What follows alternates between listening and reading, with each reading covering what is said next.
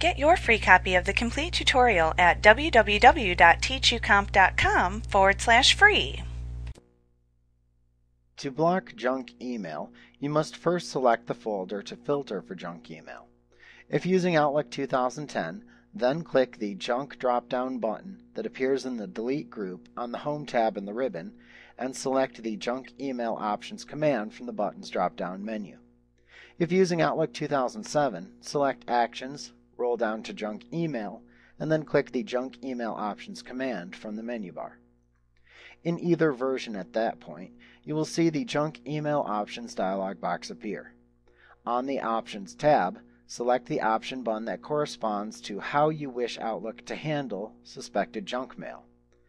Note that you can elect to delete suspected junk mail versus moving it into the junk email folder within your folder list by checking the check mark at the bottom of this tab. Be careful of doing this if you have a very restrictive junk mail filter applied, as it could then potentially delete legitimate messages that Outlook suspects may be junk mail. If you click the Safe Senders tab, you can click the Add button at the right side of this tab to add an email address or domain name into the Add Address or Domain dialog box. The Safe Senders list is the list of people from whom you always wish to receive email in Outlook. Mail from these addresses or domains will never be treated as junk mail by Outlook. You can then click the OK button when you're finished. On the Safe Recipients tab, you can click the Add button at the right side of this tab to add an email address or domain name into the Add Address or Domain dialog box. The Safe Recipients list is the list of people to whom you always wish to send email in Outlook. Mail sent to these addresses or domains will never be treated as junk mail by Outlook. You can then click the OK button once you're finished. On the Blocked Senders tab, you can click the Add button at the right side of this tab to add an email address or domain name into the Add Address or Domain dialog box. The Blocked Senders list is the list of people from whom you always wish to block email within Outlook.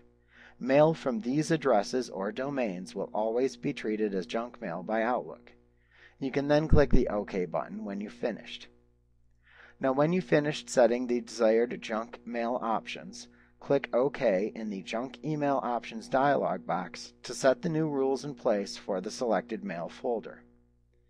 In the future, when you receive an email from an address which you wish to add to either the Safe Senders, Safe Recipients, or Blocked Senders tabs, you can easily do that by right-clicking the piece of mail within your mailbox from the desired sender first. Then roll over the Junk command in the pop-up menu that appears. In the side menu that then appears, select to which email list you wish to add the email address of the sender.